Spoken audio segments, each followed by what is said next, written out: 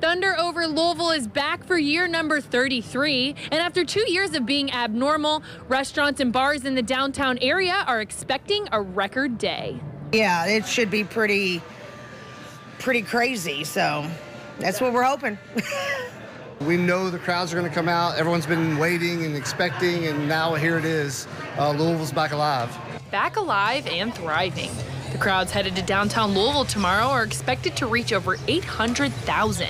And downtown restaurants like Bearnos Pizza are geared up to serve the masses. You know, we order probably twice as much as what we do for a normal day, and then some. And we've ordered plenty of alcohol also, because people are going to want to have a pit stop and join that. So just kind of prepared all around. And after a 2-year slump from COVID, restaurants have already seen an increase in demand. It was like a light switch the last couple of weeks once the city came alive, and then you know, we're expecting Saturday to be that day, so to speak.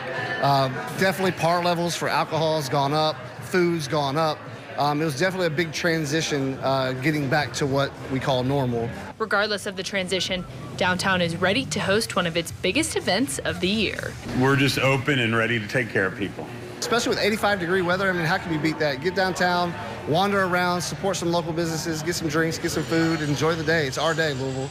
In downtown Louisville, Addie Miners, WLKY News. Addie, thank you. Thunder is expected to bring in an estimated $56 million economic impact to the city and surrounding areas.